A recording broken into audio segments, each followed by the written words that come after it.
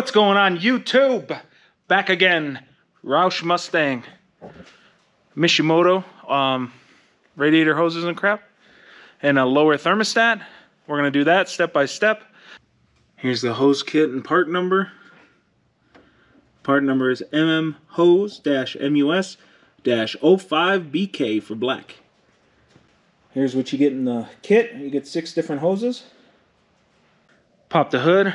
Lift the car up in the air so you can get under to drain the antifreeze.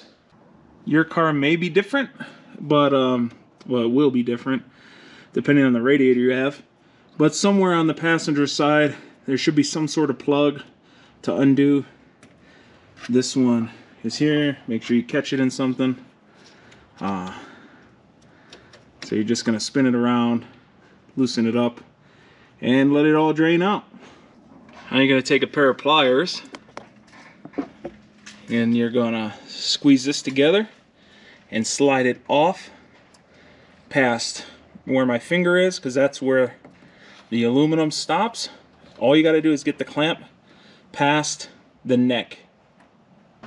Here's the lower temp thermostat we're going with. It's a 180. I think the factory is a 195 or something like that. So you see how the neck is? You're gonna have fluid coming pretty much out of every hose. So what you're gonna do is, as you're doing this, just let it drain and then move on to the next hose once it pretty much is done draining.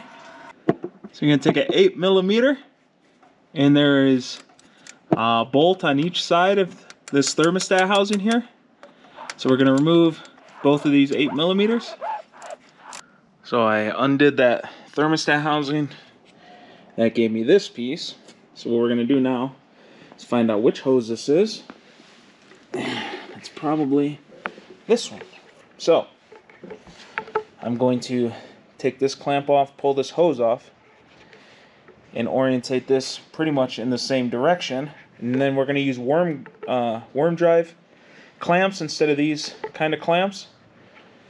So I'm going to put it on loose enough where it's tight, where it's not going to fall off, but also loose enough where I can, you know, move it around a little bit during installation. Next one to come off is this one that loops behind the oil filter. So you're going to need some long pliers to grab this one here. And then that comes up and over, and it goes to the, man, it's hard to get in here. That goes up and over to the thermostat housing in the center of your screen. So we need to take that hose off, and then we'll just right away put the new one on.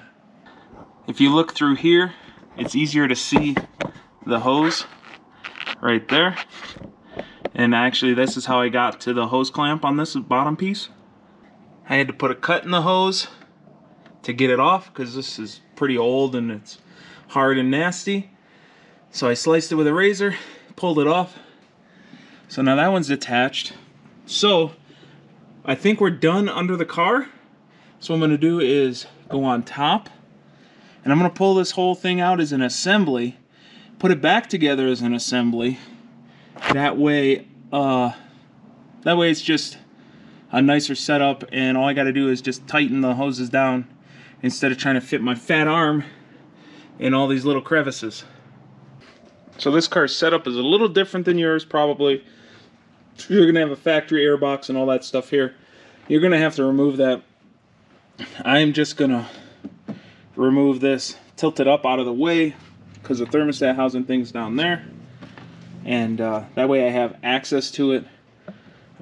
You will have to remove, if you have a factory box, you're going to have to remove, I would probably say remove the whole factory box, because this hose here needs to come out straight up vertically, and I'm even gonna have to take this heat shield, disconnect this, because this is in the way.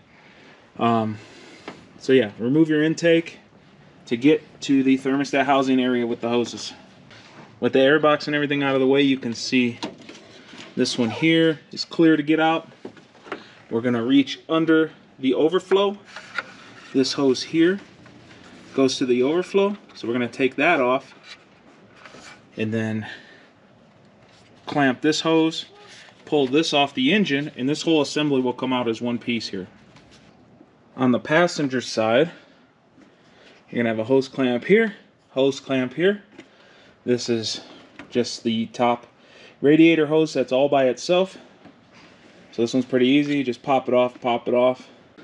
I have the hoses all laid out now, and I have the clamps laid out where it's gonna be the easiest to tighten them. You know, because you could have them flipped around or whatever. I'm going to assemble this one with the pieces before I'm going to assemble it here, and I'm going to have the clamps all pretty much snugged, but just leave them loose enough to spin the hose a little bit so that I can make sure it's on perfect, then tighten them down. Put the passenger side one on, tighten the two clamps. Now is an easy time to make sure your thermostat is seated correctly. So what I'm going to do, you just slide this in. You can either buy a new O-ring if yours is messed up, or if it's not messed up, you can reuse the old one. But to reuse the old one, I'm going to take some of this right stuff here. I'm going to put it, you know, around the O-ring, and then I'm also going to put a little bit, like a super thin layer here, just to help seal here, and then mush it all together. I'm going to put this in all loosely everywhere. That way I know the hoses aren't tweaked all funny or whatever. They're all facing the right direction, and they're all under no tension. Then I'm going to come back around, and I'm going to start by tightening this area. Then I'm going to tighten all the outside areas. So I have it on one side of the O-ring. I started pushing it in. Then I got it here, just on that one little angled surface, which is what contacts this O-ring. So I'm going to push it in like so. Right? Nice and slow. That'll seat the O-ring and everything. And then we'll tighten down these 8mm bolts here. Now we got everything started. Leave it all loose, like I said, because obviously this isn't how it's going to end up. Now we're going to get under the car, and we're going to get this hose here mounted. We're going to get this hose. We got everything in. You need to be conscious of one thing. The pulley on the power steering pump, make sure it's far away from all the hoses. So we moved to worm gear style hoses all the way around. Tightened everything up. Everything looks good. I made it to where you can loosen and tighten all those clamps for the top hoses from the top, and you don't have to mess with it from underneath. So this one's in and tight. That one's in and tight. This one, you want to double check all your connections here. So all four of these connections I have where you can tighten it from the top. You're going to want to do that too, so it's easy in the future if you have to do something. And then, like I said, make sure this pulley isn't going to touch here. So I got like pretty much my whole finger width. So now that all of this is tight, we have one last hose, and it's this one that goes to the overflow and goes in here to the overflow. So I'm going to take these clamps off, pull this thing off, and then we'll get the new one put on. Now everything's tight. This Mishimoto hose is in. What we're going to do now, replace your air filter and all that stuff. Then we'll get to filling, bleeding, and then we'll be done. So, put your intake back together, and I'll show you how to bleed this thing. You're going to use a 50-50 mix. Usually I don't use this style antifreeze, but this is what was already in it, so we're just going to put more of it. You can use, it doesn't matter what you use, to be honest, as long as it's all one thing. So yeah, 50-50 mix. You're just going to fill this up as far as it'll go, and then we're going to have a bunch of air pockets. So fill it up as high as it'll go. Then you're going to want to start and let this thing idle to get up to, you know, 180 degrees or whatever, where the fans should kick on. Once the fans kick on, you know it's fully hot and open. The entire time you're doing this, you're going to be checking to make sure it doesn't drop too far. You're going to keep the fluid level pretty much full, right?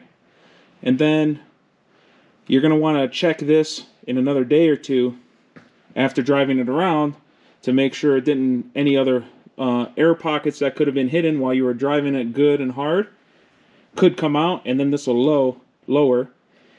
And then just top it off in a couple days.